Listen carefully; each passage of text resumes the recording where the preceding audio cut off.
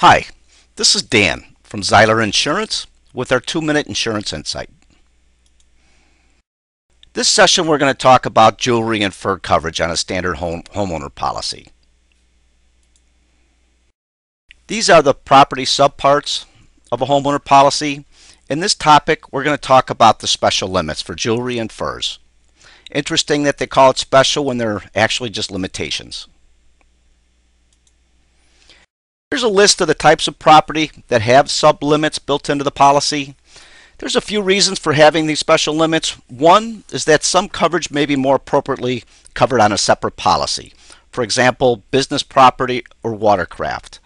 A second reason is that what one person may own may be completely different from what another person owns. It really wouldn't make much sense for the policy to offer coverage and have us pay for $50,000 of jewelry when many of us don't own that much. Third would be that it just might be uninsurable. An example here might be money. It would be a little hard to verify how much cash one had after a fire loss.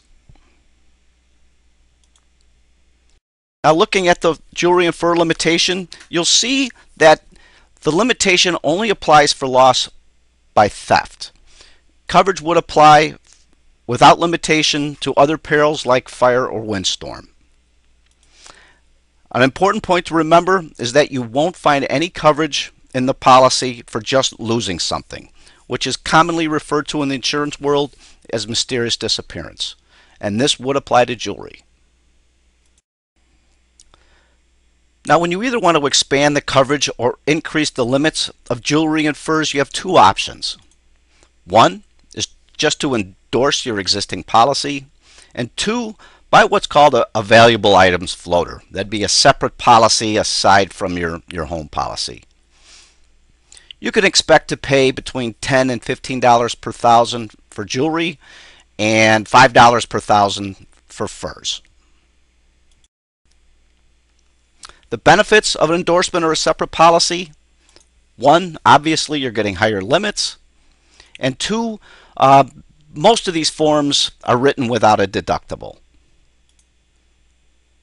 Most importantly, I feel, is you're building back what's called mysterious disappearance.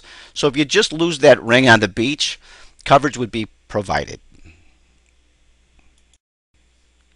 Thanks. Again, this is Dan Zeiler. Feel free to contact me with any questions or concerns.